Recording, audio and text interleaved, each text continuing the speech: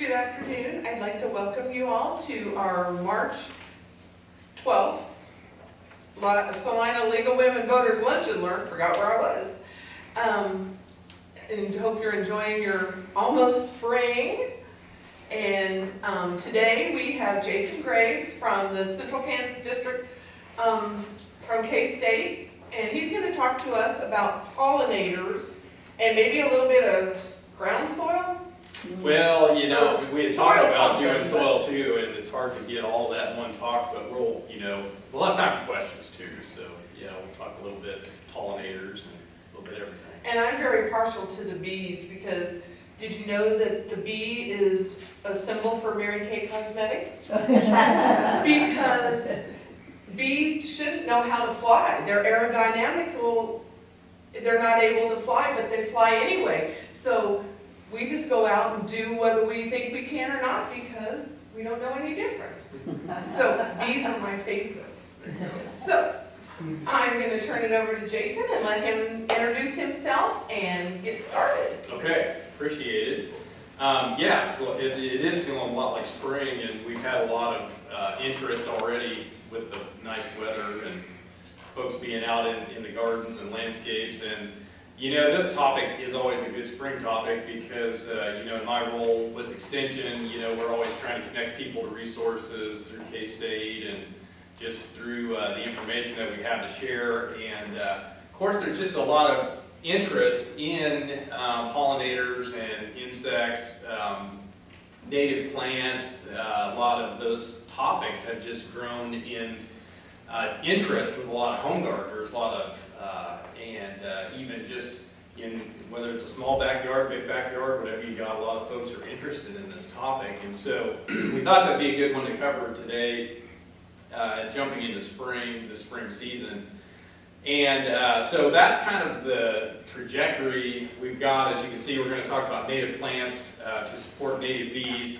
And of course, that's one of the things I wanted to highlight primarily was some of our native bees, and maybe give you a little more information about those, just because I find a lot of people are a little less familiar with some of our native bees than they might be with, say, like the European honeybee, which is very well known, you know, to a lot of folks because it produces honey, right? And so a valuable thing for a lot of us. So anyway, so our objectives I'll share quickly. Importance of pollinators, I'm not going to spend a lot of time on that, but of course they connect directly to human health and well-being. And then we'll talk about a little bit of our native bee pollinators, some flowers, characteristics about pollinators that, you know, especially pollinator plants that we need to know, and habitat. And then, you know, we'll highlight some plants you might want to use in your own yard. So just kind of a outline there. I like to always start by talking about how nature, we know it is a basic human need. We have an innate need for nature relatedness as human beings. And we don't really need research to tell us that, but we actually have research that has documented and done a lot of, some of these studies you can look at have really found profound connection to this reality that as people, we need to be connected to nature for our own health and well-being. And if we're not, we are at a deficit as far as health would be defined. And so there's actually a study that came out in 2022 that I thought was fascinating, 227 unique pathways through which interaction with nature positively impacts our own well-being as people. So there's a lot of tangible and intangible benefits to just being outdoors in nature. You know, and so one of the top of the list I thought was interesting was mental health. And of course mental health is in many ways crisis levels around us. And you know, it's interesting that nature and nature experiences actually are directly connected to mental health. And so that's interesting stuff in the research. But it matters in 2024 because, you know, we're all connected and we see more and more, especially our younger generations, connected more to technology, which in many ways is a stress it's a different kind of attention that we have to use in an indoor environment with technology, and nature provides things that can never provide. It's very restorative for people, and I don't have time to go into why that is, but it's fascinating. And so it just sets the stage to understand why it's so important we are having nature experiences, and pollinators is kind of a gateway, so to speak, into that reality, and it's a fun topic to get into because it provides connection directly to what we're talking about. We talked about bees and butterflies are just a great way to get people interested in nature. And so pollinators are keystone species, and so that's one insect that we highlight and we do a lot of teaching about, because we call a keystone species just means large numbers of other species in an ecosystem depend on pollinators. So they're kind of the center of an ecosystem. And without pollinators, many other species would cease to exist. They couldn't, and it's interesting, large number of other species depend on pollinators and our ability to continue to help pollinators survive. And so that's why they're keystone species. Of course, 80% of the plants on the planet, probably more actually, rely on that pollination to reproduce themselves. And of course, our food, is highly connected to the activity of pollinators as well. Biodiversity, which is a word that we use to really define life. I mean, it's just a fancy science word that means the variety of life around you is biodiversity. And we like to use that because these are the things that pollinators are connected to directly in our lives through the plant mediation, or the pollination that they provide and the reproduction of our plants. You can see all the different ecosystem services that are connected to plants, and really this ability to have biodiversity connects us, of course, to all these things: food, fresh water, all the regulation of air and water and nutrients and soil, and then the mental and spiritual and aesthetic and cultural things that plants provide. So there's just a whole slew of things we call ecosystem services that are dependent on pollination and pollinators. And we like to, I like to say pollinators are directly connected to all the things that matter, food, water, air, medicine, mental health, much more. So biodiversity is what keeps us healthy and alive as individuals, as people. We are a part of this world that depends on biodiversity. Biodiversity is kind of like this engine that creates all these ecosystem services that we're using every single day without even knowing it. From just the air we breathe, water we drink, all those things are coming as a direct result of the biodiversity that's out there. And so biodiversity is declining, which is the concern, and so you've probably seen different, there's folks talk about this a lot. The songbird population is one that we watch closely as an indicator of this, and this study really highlighted that back in 2019, all the steep declines in some of our important songbirds, and some of these have declined in large numbers to the point where they're no longer actually fulfilling their kind of niche in the ecosystem. I mean, they're still there, but they're the part they play, there's just not enough of these birds to play that part. And so a lot of interest in songbirds and habitat that's out there. Bees, in kind of the similar situation. You can find lots of studies, especially related to bumblebees, because that is an insect that can be studied and counted, and so a lot of folks do that, and so there's research out there that can connect you to information about the decline in some of our native pollinators also. And so I just highlight that because that's where gardeners come in. That's where you and I have a neat role we can play in actually building this biodiversity back and bringing back. In fact, our city urban landscapes are really kind of the frontier for where this needs to go as far as being able to house biodiversity and bring nature back. And so biodiversity, that idea of the variety of life around us. The neat thing about biodiversity is its foundation is in plants. And so plants are really the foundation for biodiversity on our planet. And so for gardeners, that's a neat thing to learn, because we all love plants. We all love plants in our backyards, flowers, trees, shrubs, in our landscapes. We just need more plants, and we need the right ones. And when we put these things in our landscapes and we grow them, then we're going to build biodiversity right where we're at. It's amazing what happens when we put the plants back that build up this biodiversity. And so habitat's an urgent need just because land has changed and use of land has changed so dramatically. And so we don't have the large swaths of prairie that once were. We don't have, and so, we have to rethink, that's what we like to help the gardeners do, is rethink a little bit of maybe their own landscape and what they're using it for. There is an aesthetic purpose to a landscape, but there's also more than aesthetics to landscapes. If we're into biodiversity, we can actually build landscapes for biodiversity as well. And so we connect this to pollinators, and the decline of pollinators primarily. Those are really the biggest two factors going into, especially our native bees and some of the reasons they're endangered. The habitat loss, we've lost a lot of the nesting sites for those pollinators, and the forage loss, of course, the pollen and nectar, the flower sources that they need to be able to survive, much like our songbirds. It's very similar. So there's some other reasons and other things that can cause decline, but the habitat and forage loss are really the two biggies when it comes to pollinators.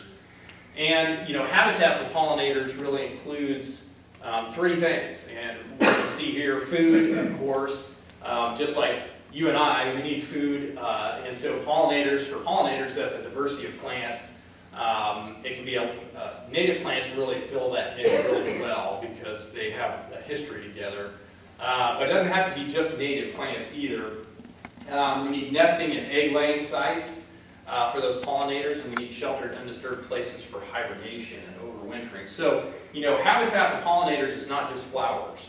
There's a lot more that they need, and as we get to understand that, we can actually build that kind of habitat right in our backyard.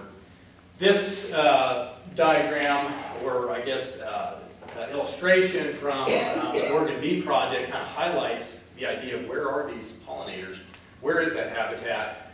And you'll see here, this just quickly highlights some of the various things that are native pollinators, where they are residing. It might be in a tree snag, in an old dead tree. It might be in a stem of a shrub, a hollow stem shrub. It might be in a stump. A lot of our pollinators nest in the soil, and so our native, and we're going to look at some of these, but it just highlights the idea that our native pollinators especially are not just in hives. They're not even social, most of them. They're very solitary. So as we get to know their needs and what they need to thrive, we start to think in different ways about our backyard. Bumblebees make a really nice case study because, as you can see here, they're one of my favorite pollinators because they're native. There's a lot of native bumblebees. They're extremely fun to observe. They're great pollinators. They're wonderful pollinators for a lot of our edible fruits and vegetables. And they pollinate in much cooler and windier conditions than other bees can. They can fly longer distances. So certainly, that's a good, they're great pollinators to get to know and support. So, but you can see here, bumblebees, they have this interesting life cycle where they are actually social during the growing season. So the queen bee actually lays eggs, builds a nest. There's worker bees. But then at the end of the season, they go into a solitary phase where the workers die off. And right now, we're in a phase where the queen is the only surviving member of that colony and is responsible to establish the colony for this next growing season. And so we're in this early spring phase right now. And, the question you can ask yourself is there any resources in your yard for that bee to start that new colony? Because we need an awful lot of nectar and an awful lot of pollen right now, and even sooner, for that bee to survive, not only come out of winter dormancy and survive, but actually build up the resources to start that next colony. And so a lot of times, you know, you may look around your landscape and there's not much blooming yet, or there's not much out there, and that's a famine for a queen bee that's trying to start that next colony. And if she doesn't find the resources, there will be no colony. So, you know, these are, it's interesting to think of the year-round need that these pollinators have. And so I just highlight that. You can see the different seasons here, from winter all the way through autumn, where, you know, we need the flowers, the blooms, we need the water, we need the habitat. And so there's a year-round kind of cycle that we think in when we think about supporting pollinators and creating the habitat that's going to help them thrive. Of course, I'm going to fast forward here to this slide next, because, you know, as we get to thinking about specifically who are these pollinators that we're talking about, the European honeybee is always one that's very familiar to folks. Native bees are less familiar, so those are the ones that I usually highlight a little bit more closely. But we also have butterflies, moths, and flies, and they do some pollination as well.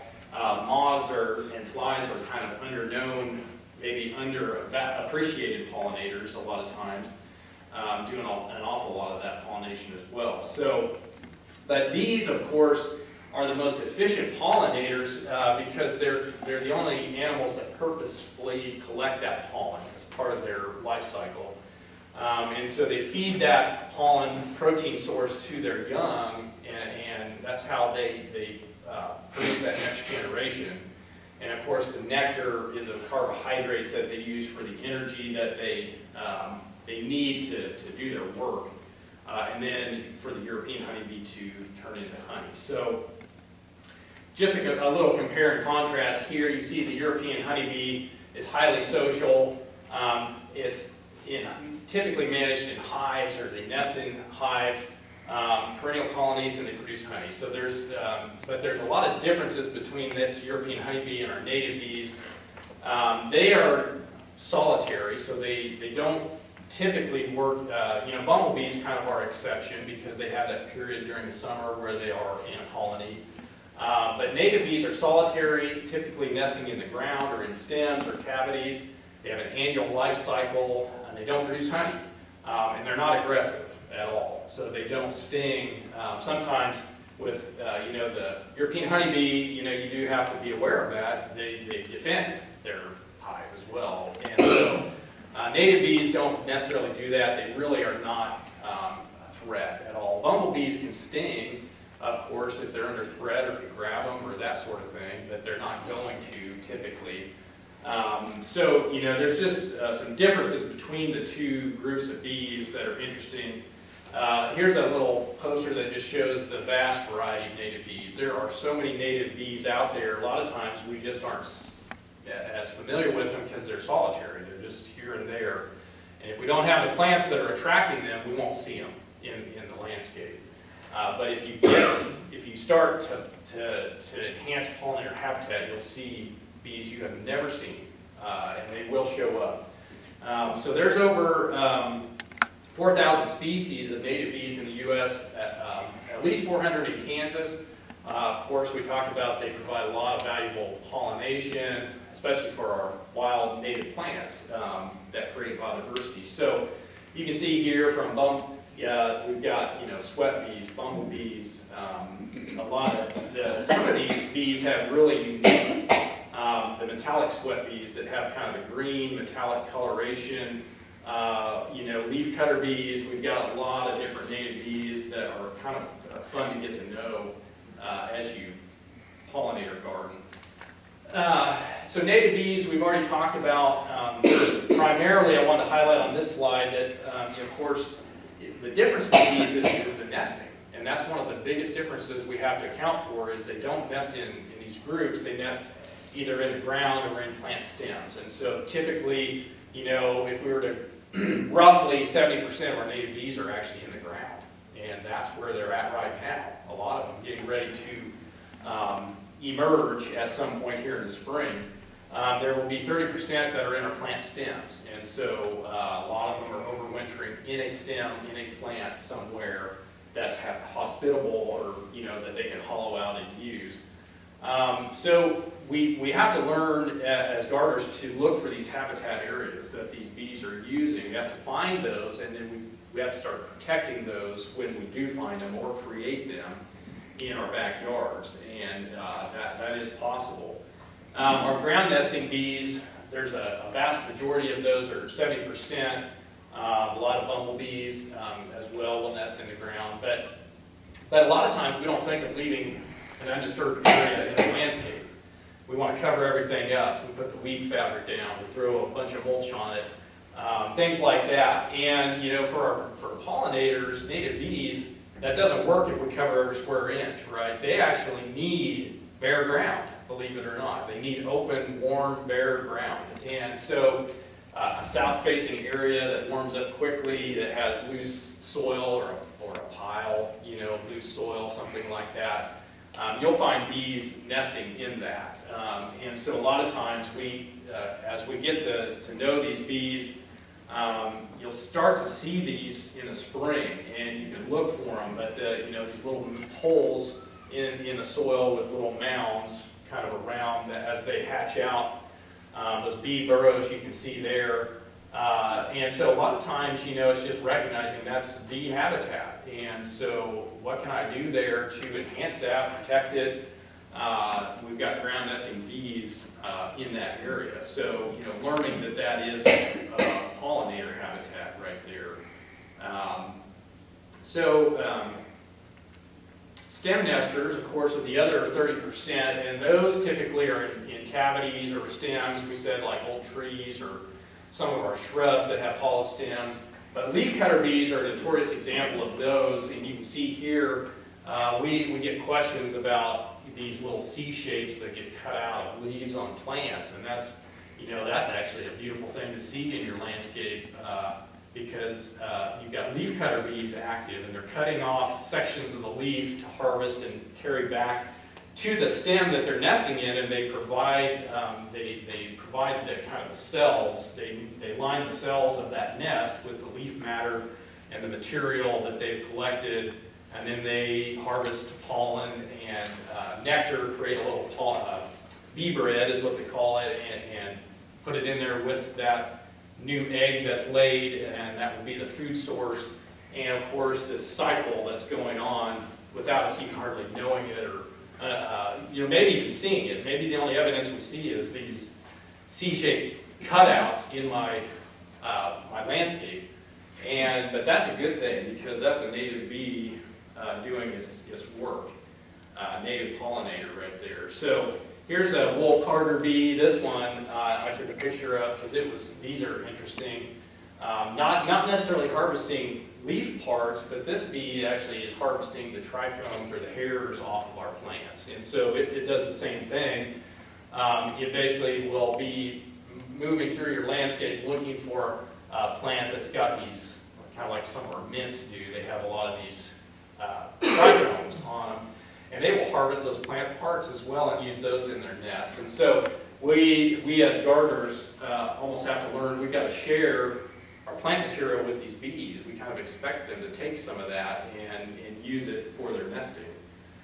And so, as we learn that, we can protect and provide for those nesting sites. So that's one of the key things we talk about with native bees, is learning to identify and protect those nesting sites. Look for those, get to know that.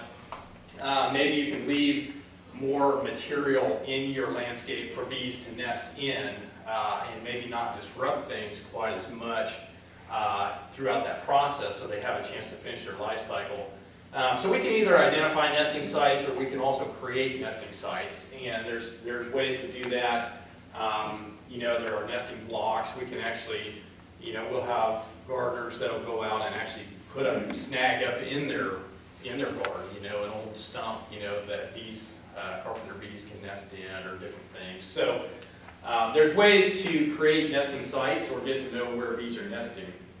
And of course, we need pesticide-free habitat in our pollinator gardens, because this is, you know, obviously bees being insects, if we're out spraying insecticides, obviously that's going to be very threatening to them, and not they're as sensitive as any other insect to our insecticides for sure. But even fungicides and some other products can have non-lethal effects on pollinators. So generally, if we're building pollinator habitat, our goal would be to make that pesticide free in our yard. That would be an area we protect from sprays, and that does make it work the best. Now, of course, it's more than habitat. We also need the pollen and nectar, and of course, those things we're familiar with. We, a lot of times, have to learn how to evaluate our landscape for these resources. Do we have them? A lot of native bees are only active for a short period of time. So maybe only 2 to 6 weeks that adult bee is out flying around. So if you don't have blooming plants in your landscape for that 2 to 6 week period, that bee may not reproduce at all. Because some of these bees don't fly real far distances, especially the smaller ones. And so we want to see things blooming throughout the season, not only for aesthetics in our gardens and landscapes, but it's the bees, of course.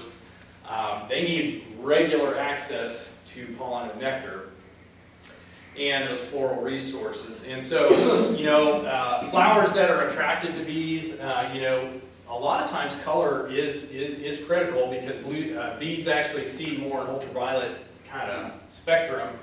And so white, yellow, blue, purple, and violet are the best colors, for pollinators as far as finding those flowers. Not like they're not going to use a red flower. If it's got pollen and nectar, they'll find it. But generally speaking, these are what they see the best.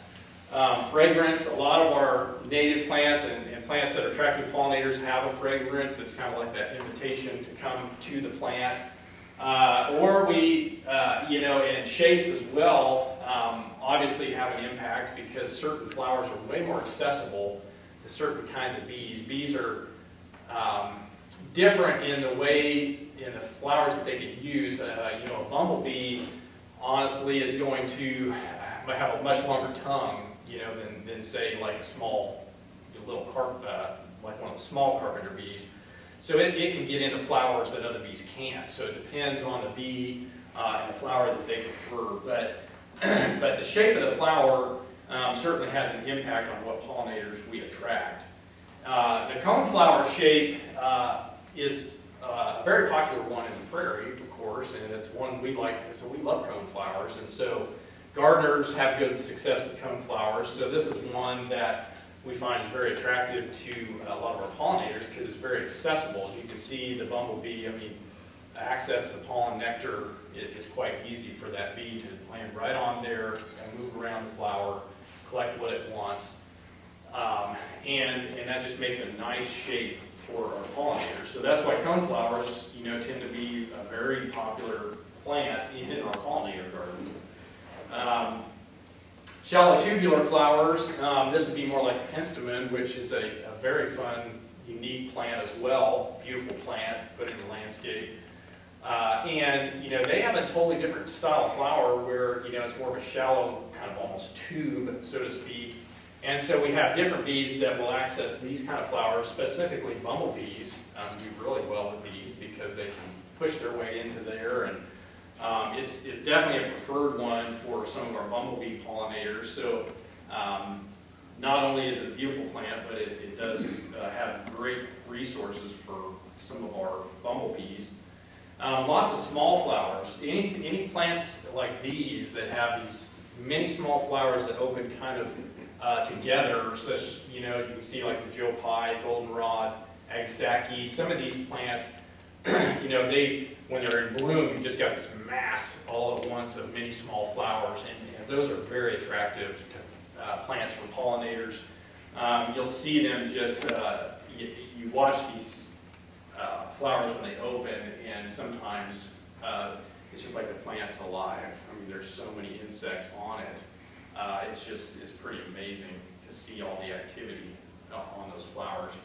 This is an example of a sweat bee that's crawling across one of those types of flowers. You can see the many individual little flowers there. just crawling across just has the hairs that just collect that pollen that stick to it.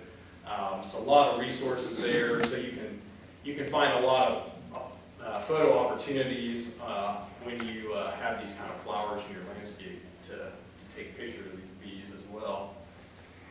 But we also attract a lot of beneficial insects with these kind of flowers as well. So this is a hoverfly. Sometimes gets mistaken as like a sweat bee or something, but this hoverfly is actually beneficial in our landscapes because the larva is a voracious aphid eater, and so a lot of times we may see something like this and mistake it as a pest. And we say, boy, maybe I need to do something to control that, but that's actually very beneficial. The larva of the hoverfly is very beneficial in the sense that it consumes those soft-bodied insects that attack a lot of our vegetables or flowers as well. So, just getting to know which insects are beneficial, and you'll attract those as well with a lot of these plants. So, of course, what makes a flower pollinator friendly? Well, of course, it's the color we want to attract, but it's really the ample supply of that pollen and nectar. We want plants that have ample supplies of pollen and nectar. And so ideally that, we also want it to be not contaminated, of course, with pesticides like we said. So these are the key characteristics for a pollinator-friendly flower. Pollen, of course, is the protein source for our bees and pollinators, and it's essential for bee reproduction. And so the bees mix the pollen with the nectar, and they actually form that bee bread. Like I said, it's like a little ball that they stick in the nest itself for that larva to feed on. That's the diet for that larval bee. And there's a lot of variation in pollen. I mean, you can really go down the rabbit hole learning about pollen, and it's very unique. There's bees that specialize only on certain types of pollen. So if you're growing certain types of pollen plant in your landscape, those bees won't be there. It's just they're connected together in many ways. And so you can see here a sunflower and how easy it is to take pictures of bees on sunflowers because they're just such a great, they're loaded with pollen, and you can just sit there and take picture after picture of a bee just collecting pollen on a sunflower. Nectar, of course, is that carbohydrate source. That's kind of a fuel source for bees. And other flower visitors as well. You'll see it's not just bees that use flower resources. There's a lot of other insects that do. But sugars, they need that fuel to do their work and to continue their reproduction. So nectar, of course, we need flowers that produce a lot of nectar as well. And of course, if you get your photo, if you get your camera right, you can see those drops of nectar as well on the sunflowers, but maybe other flowers too, but that's a rich source that those bees are looking for. So not all flowers produce pollen and nectar. Sometimes we get questions about that. Of course, we have our wind-pollinated plants that drive us nuts in the fall, like the ragweed. They don't rely on insects for pollination, so they make copious amounts of pollen and just throw it off in the wind, and it's like, that's the stuff that drives us crazy. So some trees do that too here in the spring. Our wind-pollinated trees are just throwing pollen everywhere, and it gets a lot of allergy sufferers pretty frustrated during these times of the year. So anyway, but bees will use that pollen. I mean, there are some trees that are very favored by bees, especially some of our maples, willows, oaks, elms, and ash. Our oaks and maples are very attractive. Willow is highly attractive for pollinators because it opens so early. It's one of the first flowers that opens. Maples and elms most of them have already bloomed already. I mean, the flowers have opened, they're done. So these things open early in the spring, and it's a source for bees. Oaks are coming up too. So there's a pollen source there with our trees. I also like to highlight that some flowers are bred to actually not have pollen. So as a gardener, you may be wondering that, and that might be something to pay attention to. We have varieties of sunflowers now for cutting, you know, that are bred to not produce pollen. And so, of course, if you plant that in the landscape, the bee comes and visits the flower, there's nothing there, you know, no food. So you want to be aware that certain varieties are selected not to have pollen, that we might find out in the landscape trade for various reasons. We might also have single varieties versus the double varieties. And so if you've ever seen the double flowered types of echinacea, coneflower, or various other types of flowers, there's an interesting, you know, sometimes those flowers look more interesting and gardeners want to purchase that because it's different. But the reality is on something like this where you've got this double flowering flower head, double forms of flowers, basically there's no access for a pollinator. I mean, there's no way for a bee to get to any of those resources and probably less resources in general on that flower. Versus you can see on the top corner there where our more traditional coneflower, easily accessible, very easy access, landing pad for the pollinator to come and visit that and get the resources. So you want to be aware, you know, typically it's our standard varieties of these plants that are the most beneficial.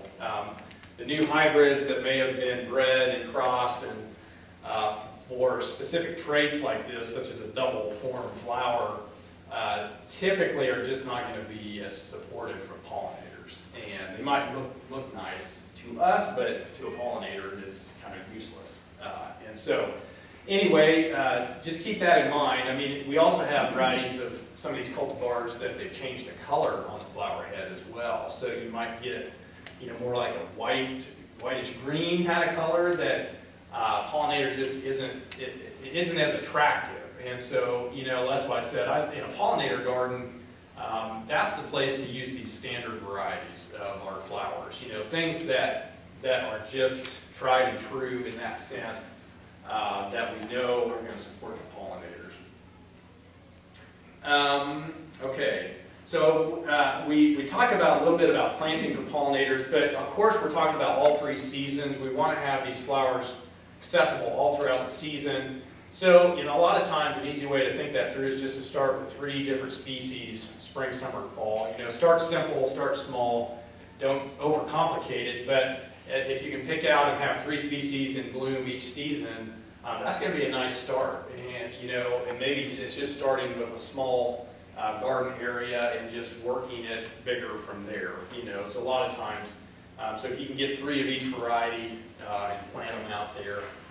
We're trying to really, our goal is to evaluate our landscape and try to avoid feast or famine for pollinators. We just want to be sure we have blooms going consistently. And you can see here, this is a little chart here that you can find from the Xerces Society, which is a great resource to look up online. The Xerces website has so many resources you can find. But this is just a little chart that highlights, you know, staggering those blooms out. So you can plan out your planting so that you have blooms starting in early spring all the way through the end of October. So, yes? What website did you say? Xerces, Xerces, yeah, Xerces. Xerces, yeah, look that website up. And yeah, they're one of the best resources for pollinator information out there, yeah. Okay, so of course sun is always important because most of our flowers produce more pollen and nectar and sunlight. So if you have a sunny area, that's always going to be more productive to work with for a pollinator garden. Not that we can't use shadier sites too, but obviously insects prefer warmer. You know, think about the bees, they get really active as soon as it warms up, you know, during the day. A lot of insects do, and so if it gets warmer quicker, they're more active. And so just consider, you know, where best to locate, you know, pollinator planting. We have a nice native plant guide, several of them actually, at this website, plantnativeks.weebly.com. So this is an extension website that actually houses several different documents, publications on how to establish native plants in your yard, depending on your kind of what your goals are. So if you're just wanting to landscape with native plants, or you want to actually start like a little prairie restoration, there's different aspects to this, and so these guides kind of walk you through that. Basically, they're pretty nice resources that I like to have people look at, just because it's a little more of a step-by-step approach to think through the different steps you might want to go through in establishing a garden with some of these native plants and things. So, so that's a good resource to be aware of. Okay, so finishing up here, I'm going to show you some plants, because I think it's always fun to look at plants in the springtime as well. So a lot of times, one of the keys when we're thinking about pollinators, like I said, a lot of times in our landscapes, we can think it earlier and later than we're currently thinking. You know, are you thinking about having blooms in late February and March in your landscape? You know, are you thinking about having blooms all the way through November in your landscape? Because sometimes, if we can expand that season, you know, that's of course the bumblebee illustration. It gives you that. They need those resources as long as we can provide them. So expanding early and late is helpful. Spring bulbs are a great source for a lot of our pollinators. So there's, you know, we've got hyacinth, crocus. There's a lot of different bulbs that folks use in the spring that pollinators can get some resources from. And so you can see a few of those there. Anywhere from early spring to mid-spring to more late spring bulbs. And so you can experiment with bulbs in the landscape as a source of some early blooming and resources for pollinators. We've got spring weeds, of course. Now, some folks want to eradicate the spring weeds. It depends on, but maybe there's a section of the yard that can just be let go, right, for pollination. And so, you know, henbit, dandelions, clover, these kind of things are actually pollinator resources, and they can be used by pollinators for, you know, nectar or pollen. So sometimes it's even just identifying that we have maybe a section, I don't need to spray the weeds out, you know, I can let this just go and let pollinators have some resource. So this plant is a neat one for bumblebees. It's Baptisia or false indigo, and that's a native to Kansas, and it's a very long-lived plant in the landscape. We've had one for probably a decade or more in our demonstration garden that just comes back every year, and it's very deep-rooted. Once you have it established, you probably never could transplant it. I mean, they root in so deep. But once they're there, they're just reliable, and they put these spring blooms out. They're a legume, and so they have those tubular flowers, and here you can see that's a queen bumblebee. That you'll never see a bumblebee that big early in the spring. If you see one that big, it's a queen, and so you know, okay, the queen is out foraging, starting that nest. And I saw this one and snapped a picture of it, because it's like, yeah, our Baptisia is supporting that queen bee getting her nest reestablished, right? So I knew right away this was a good pollinator plant. It's like the queen bee's on there. So columbine, Aqualegia canadensis. So this is a native columbine. So if you do have shade, this is one you can grow in the shade, and it supports pollinators. We've had this one, and it reseeds itself. It comes back. Sometimes it can be a shorter-lived perennial, but like I said, the seed is viable, so you'll see it just kind of reseeding itself and coming back in that spot where you planted it. So if you get to know it, you'll just see the new seedlings, and you can save it and let it grow. But it'll just kind of reproduce itself in an area.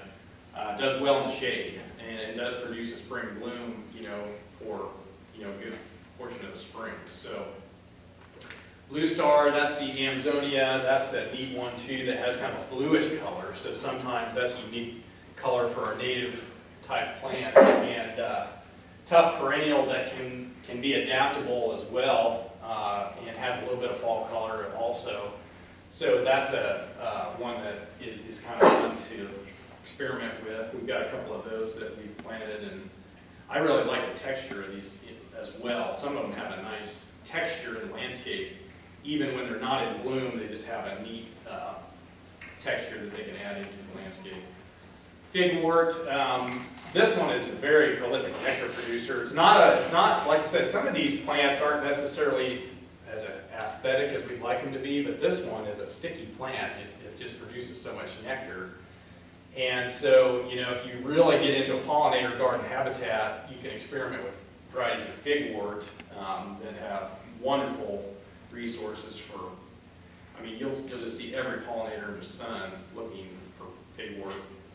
Bee balm, Kansas native there, and that one is easy to grow as well. We've got lots of different varieties of bee balm and summer blooms, you know, so it's a great one in the landscape. So there's, of course, some of these can spread themselves, and so as you get to know the plant, bee balm, the native it can kind of spread and creep itself and create a little patch. So sometimes you may have to control it a little bit, depending on which variety you decide to plant. But Agasaki or anise hyssop, this one is another one that can be adaptable. Yeah, it can actually work in the shade, shadier spots as well as sunnier spots. So, you know, if you have a landscape that's kind of dappled or, you know, that sort of thing, has great nectar, sugar concentration, so that's a popular one, you know, in pollinator gardens. Ironweed is another one. This is a native. This is one that blooms in the summer and also is associated with a, some of our plants have specialist bees associated with them. So this is one of those plants that has sort of a specialist bee that works with this plant, and longhorn bees specifically, and so you might start to see new groups of pollinators coming in as you get some of these plants established. And so that's kind of a neat thing. The blazing star, Liatris, is a neat Kansas native with a spikier flower. So, you know, you have different forms of flowers that grow. This one grows kind of more on a flower spike in the summertime. So it's a fun one to put in mass, you know, in a little clump in the landscape. Boy, it's a fun, showy plant when it's in bloom. Prairie clover, it's another one that supports ground nesting bees, these polyester bees, and so, you know, if you can get a patch of prairie clover established, you have this neat, I will say it takes a little while. You have to be patient with this plant because it's a slower to establish plant and everything likes to eat it. Rabbits, everything just thinks clover is tasty, so you might have to protect it for a while to get it established, but it is associated with a lot of pollinators. Rattlesnake master, that's a cool looking, unique plant. Almost has got that kind of leaf look to it, but these two, the Leavenworth and Ringo and the rattlesnake master, have really unique flower heads. And so, you know, sometimes just you're looking for something unique and different. This Leavenworth Ringo is actually an annual. So it's an annual flower that blooms like crazy, but it's native. And so it's almost looks like a thistle almost, but it's such a unique purple flower in the landscape, and pollinators love this thing. So you can get some seed and get a patch established, and it'll just kind of reseed itself a lot of times and come back as you get to get a patch of it kind of going. Let's see here. We have, I might do a couple more slides. Milkweed, of course, is popular because, you know, with the monarchs and everyone interested in butterflies, we know that milkweed is great for monarch butterflies, but also, you know, a lot of other insects use milkweed for its nectar as well. So that's a key thing to consider. And so we have a lot of species of milkweed, the butterfly weed, the common milkweed. Some of these milkweeds are more likely to spread and colonize an area like the common milkweed. So you do have to get to know those as well. And, you know, if you're looking for a more compact milkweed, the butterfly weed is probably the best choice. But, you know, just options that are there. Penstemon I mentioned earlier, but you can see here in this photo how these bumblebees, you'll just watch them they have the strength to just pry that flower open and just crawl in the flower head itself. I mean, that's how intense they are about getting the resources in these flowers. You just watch them take a headfirst dive into the flower, and you just doing their thing. And you know, it's just a fun thing to see how pollination, you know, the strategies these bees have to get at that resource. Purple coneflower, we kind of talked about that one, and sunflowers. There's a lot of sunflowers for Kansas, the state flower. So we've got the annual sunflowers. We've got perennial sunflowers like Ridge's sunflower, the Maximilian, the willow leaf. And some of these perennial types are, again, they spread vigorously with rhizomatous root systems that will take over an area. So if you have a small landscape bed, some of those may not be too exciting to you because they really want to take over. So you do have to kind of get to know some of these plants to determine, you know, if they're going to be good for your landscape. But Jerusalem artichoke is actually in that category. It's a sunflower family. So some people actually, that's an edible one that some folks will grow as well.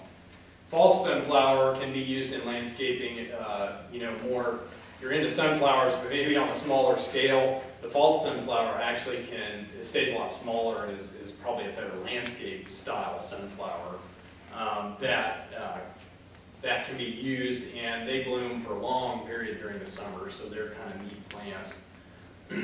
Mountain mints, this Pycnanthemum species is a native mint, and so it really unique. We planted this several years ago, and it is, I can vouch for it being a pollinator magnet. I mean, it has pollinators on it. Once it's come up and starts flowering, basically early summer all the way through frost. I mean, it's just pollinators all over it. And it's a really unique texture and color in the landscape. It's kind of a lighter green with these unique shaped leaves, so it really, planted with some coneflowers or some other natives, it really is a nice contrasting plant, actually. So it's kind of an underused pollinator garden plant. Joe Pye weed, we had mentioned earlier, is one of those late summer bloomers. Goldenrod, many people are familiar with, late summer again, so we're extending the season out into the summer where pollinators are needing those resources. Goldenrod is really our go-to. Blue sage is a fantastic one. This is, blooms at the end of the summer as well with a blue colored flower, which just really stands out. Kind of a neat native called Salvia azurea. And that's a fun one too. I really enjoy that plant. Helen's flower is really a late summer flower as well, or some people call it sneezeweed, if you've heard it called that before. Kind of a funny name for it because it's an insect pollinated plant. It's like goldenrod. It gets a bad reputation for allergies, but it's insect pollinated, so these plants that are insect pollinated, they don't release all this pollen. It's very concentrated. So it's not going to give you allergy problems most likely, but it's a late, it can bloom all the way up through October. I mean, fairly vigorously, so that's a late one. And aster, I'll end with this one because it's kind of our late summer, or I should say late fall. You know, we can get asters that will bloom into November a lot of years, and so if you just research different varieties, some of these are really pretty, they'll be covered with pollinators, you know, October, November timeframe. Because they're the only thing blooming at that point, you know, but they'll be covered and covered, and they're also very beautiful at that time of year too. So that's just a sampling of plants. I mean, that's not an all-inclusive list, but it gives you some idea of the beauty of the plants, plus, you know, just the reality of supporting pollinators as well. So I'm gonna end there on that slide, and if you all have any, I think we might have a couple minutes for questions if you have any. So yeah.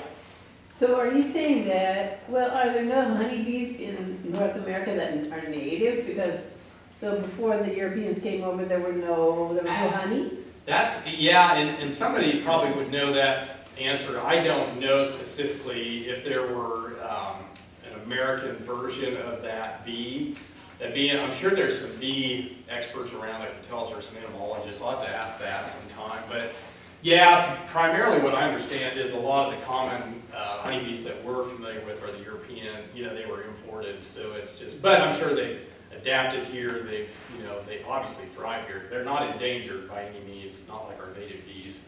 And so we're very familiar with seeing those out in the garden everywhere, so they do very well. But yeah, it's interesting that they aren't actually native, but I suppose they're just, we're exposed to them more, and so we're familiar with them, and so it's nice to be able to highlight the other bees that we often don't see that are out there doing all that work too. So yeah, good question. So yeah, utilize those resources, or you know where to find us if you have questions down at the Extension office. I mean, that's what we're available for. Yep. I think sometimes it's hard to actually find plants that match what you're saying. Oh, sure. Yeah. Yeah, Right. So do you have sources to recommend, or yeah, one of the best places is, and actually that's sales coming up, is the Dick Arboretum in Heston.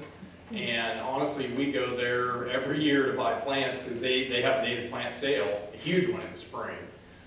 End of April is when their sale is, and so they sell them in small containers, and you can get every one of these, most of them down there, and a lot more because they have a big sale. So yeah, I like to point people. That's their mission at the Arboretum. There is to promote native plants and just that understanding of our ecosystem and all those things. So they go to they call it Flora Kansas sale, and or if you look up the Dick, and it's spelled D-Y-C-K, Arboretum, online, you'll find their website, and they have their native plant list out that you can look through what they're going to have for sale.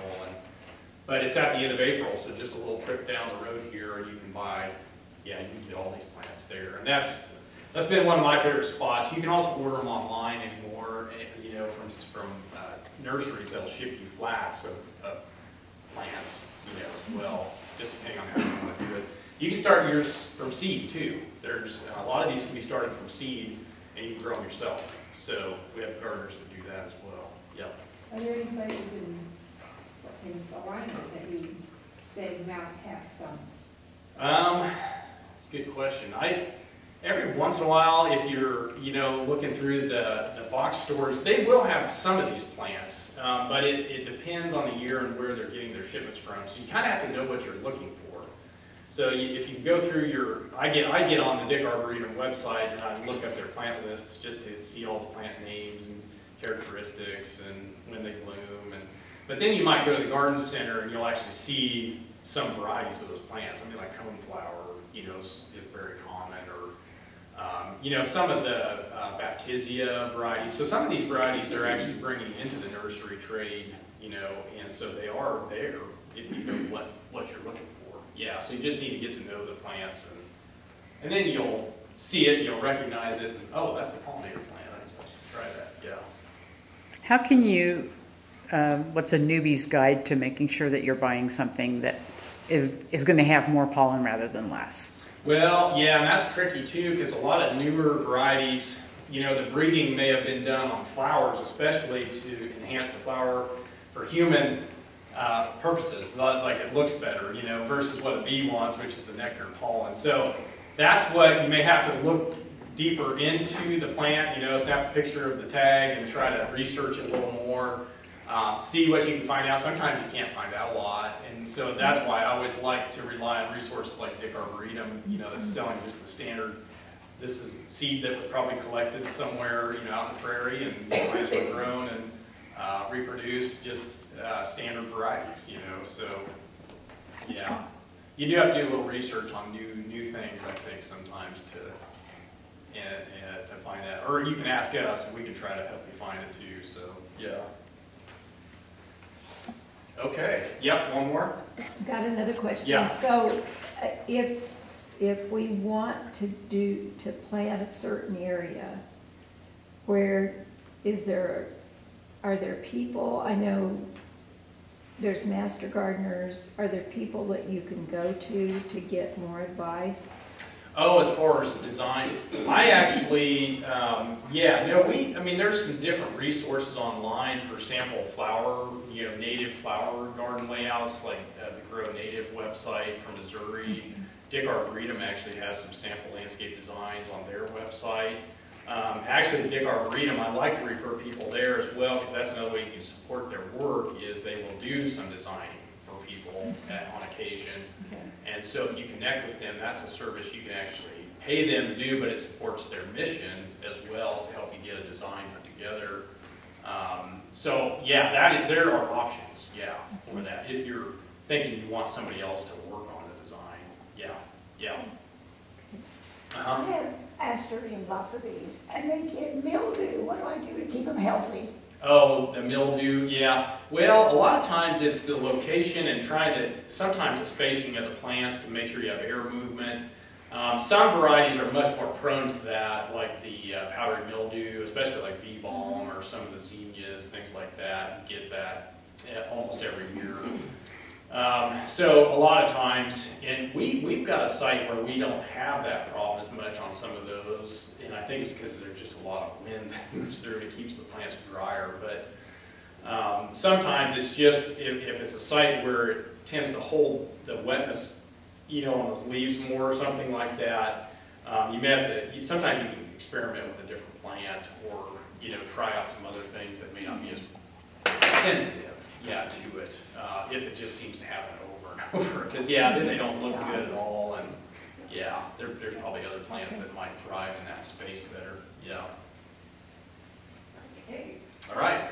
Thank you, Yeah. Jason. I learned a lot. Yeah. Good job. This is our last lunch and learn for this season. We'll be back in September, October, and November with lunch and learns. Excuse me. And big thing going on right now is the presidential preferential primary, so make sure you go out and vote. You can still vote over at the county clerk's office, and then actual election day is next Tuesday, a week from today, and at your polling place. So thank you all for watching and for being here, and we'll see you lunch and learn next September.